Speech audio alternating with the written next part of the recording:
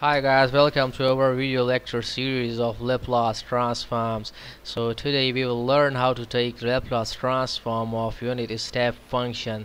So in our previous video we learned that how to take what is the Laplace transform of unit step function. In the Laplace transform table we discussed about that. So Laplace transform of unit step function is nothing but just equals to e raised to the power negative as divided by s. Now we will find that how this Laplace transform. So let's take a function, unit step function, that is u of t minus a is equals to function is 0 when t is less than equal to less than a, and it's 1 when t is greater than or equals to a.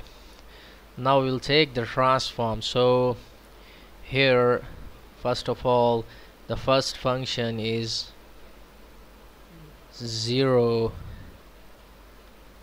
dt. The limits are from t is less than a, so the limits will be from 0 to a. And then the second function is 1 e raised to the power negative st dt, and when t is greater than or equal to a, so it's from a to infinity. Now the integration of the first function will be 0 plus the integration of second function will be e to the power negative st over negative s from a to infinity. So we'll simplify this function, apply limits, so it will be e raised to the power negative infinity over negative s minus e raised to the power negative as over negative s. So we know that this function e raised to the power negative infinity is 0, so this will be equals to e raised to the power negative as over s.